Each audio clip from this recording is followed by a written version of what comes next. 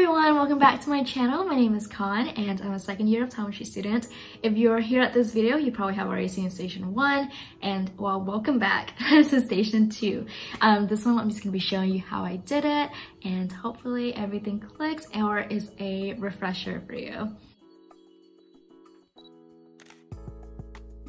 Alright, station 2. The station wasn't too bad. I would say I was more nervous for station 1 to be honest, but for station 2 it was a little stressful because I had to physically move rooms and so my patient and I had to like run to another room, but same thing, you know, just clean up the phoropter, wash your hands, and tell the grader that you did when they come in because, you know, that's the point. And you just do the refraction. I will say my attending was very picky and not all the attendings are gonna do this, but particularly for me, my attending was kind of like the patient was right here and I was in front of the phoropter and my attending was literally right here next to me, and which is fine. She wanted to make sure that I knew what I was doing and made sure that every step was correct. Make sure you know how to do everything and make sure you know how to maneuver around. Mine attending in particular asked me a lot of questions.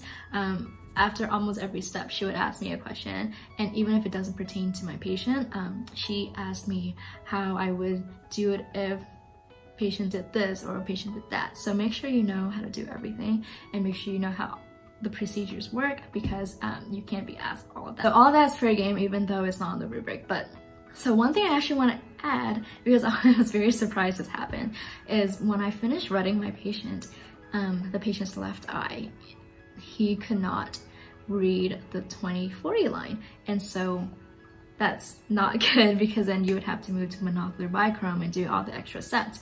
But it was weird because he couldn't read the 20/40 line and I was like, oh no, because that was weird, you know?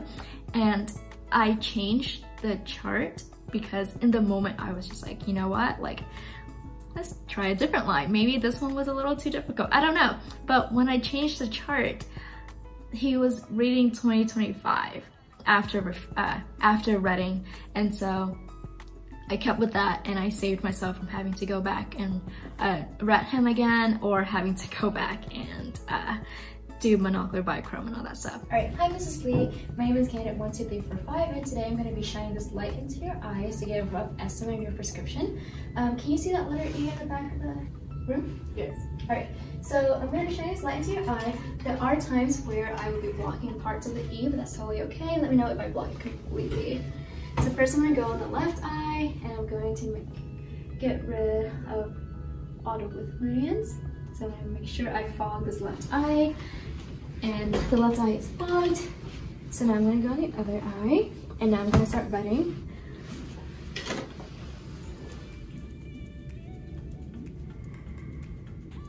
Alright, so I just took out my working distance and I'm going to change the chart to the 2050 and I'm going to include one eye.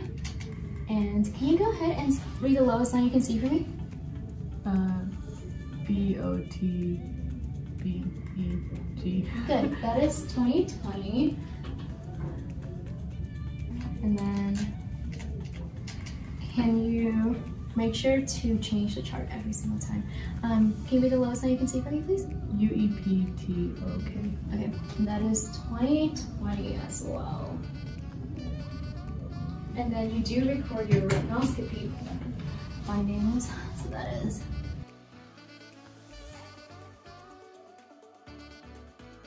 So I'm gonna go ahead and include this eye, open back this eye up, and let me know once I add 2 extra clicks of plus what the lowest line you can see is. S-G-E-H-F-C. Alright, so patient did lose letters, so I'm going to give this back to her. And she did read 2020 at first, so I would not offer her any minus. So I'm going to do the same thing to your other eye. Okay, and I gave her a half a diopter. What's the lowest line you can see? O-C-L-H-C-A. Okay, and patient did lose letters, so I'm going to take it back. And now I'm going to move on to JCC. I'm going to use the 30 line. Okay, so let's see, this is at 75, so I'm gonna start out with axis. Let me know what looks better, 1 right here or 2? 2 right here, so 2 is over here, so we're gonna chase the red. What looks better? One right here or two? They look the same. They look the same? Okay, good. So now we're gonna go to power, which is parallel. Now we're gonna look at the power. What looks better? One right here or two? Two. Two? I mean, she does not want that, so we're gonna take it out. What looks better? One or two? Two. She does not want that either. So if I take out two clicks of silver, we're gonna go 1 quarter diopter into the negative. What looks better? One or two? Two. Two looks better? All right, so that means she doesn't like this meridian. So now, since we're gonna go back to 0, we're gonna start to fish for so. So we're gonna start at 180. What looks better? One or two? Two. Okay, now I'm gonna go to 135. One or two? Two. I'm gonna go to 90. One or two? Two. I'm gonna go to 45. She's been choosing that. One or two? Two. Two. And we did all the meridians, therefore she did not want any of it. So she does not get any so. And then include that eye. So I'm gonna take that so out. Don't forget to take this out. Okay, so this is one. So we're gonna start with axis. So what looks better? One right here or two? Can you do it again? One or two? They look the same. Okay, good. And then I'm gonna switch it to power. What looks better? One or two? One. One looks better? Take it out. She's not liking any of the so I put in. What looks better? One or two? Two. Two looks better. So then we're gonna go more minus. One or two? One. One looks better? Okay, so she is flip-flopping between the two powers, so you would always want to give them the most. So instead of going back and forth, I'm just gonna stay at that. So now we are going to, after JCC, we're gonna do monocular subjective sphere. 1, 2, 3, 4, 5, 6. And I'm gonna change the chart to the 20/20 line. So I'm gonna include the left eye, and that whole chart should be blurry to you, is that correct? Yes. Okay, let me know when you can make out 1 or 2 letters, but nothing more as I'm changing the lens. Okay.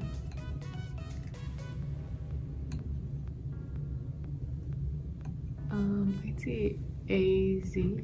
Okay, where is the Z? On the right. Okay, good. And can you read the whole line for me? E-B-O-S-A-Z. Good, and we're gonna record that. 20/20, and that's gonna be -60, yes. Okay, and let's do the other eye. So we're gonna include this eye and open up this one, and I'm gonna change the line again. Okay, that whole line should be completely blurry to you, is that correct? Okay, we're gonna do the same thing. Let me know when you can make out 1 or 2 letters, but nothing more.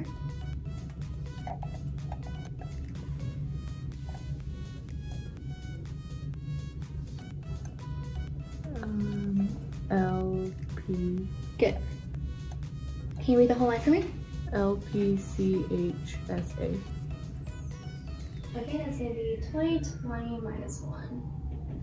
And then the prescription's gonna be, now open both eyes up, and we're going to balance.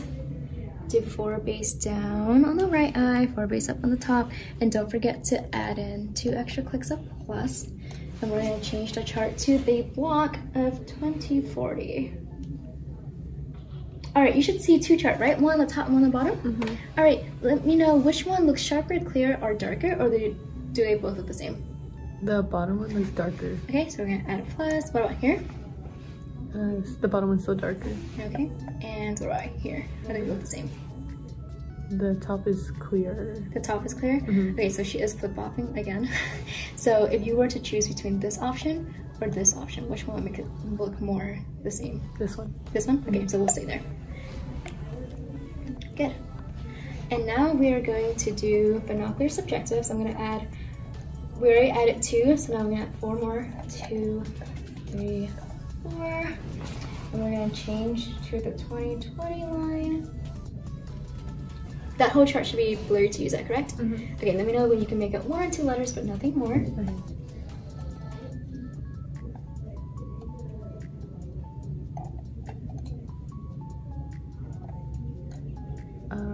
A-N. Good. And can you read that whole line for me?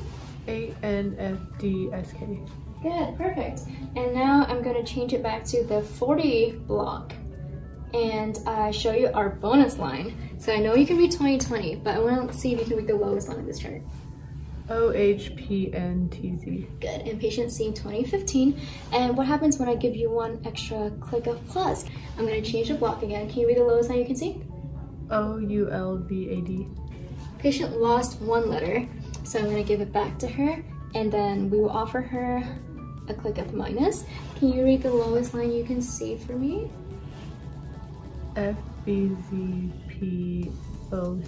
Okay, and she did read 2015, but she was already able to do that, and her rate and her speed and the confidence level that she had was kind of like the same. So we're just gonna take out the negative and give her back what she had already. So she is now reading 2015, and now we're going to record the final reading.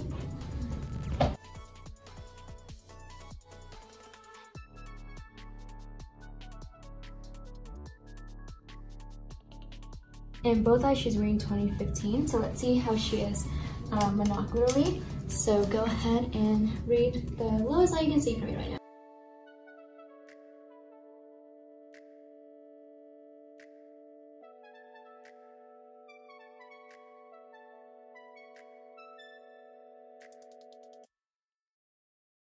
Alright guys, that is the end of station 2. Whew, we are halfway there. I hope you like the videos, and don't forget to subscribe and like and hit that thumbs up. Alright, I will see you for station 3.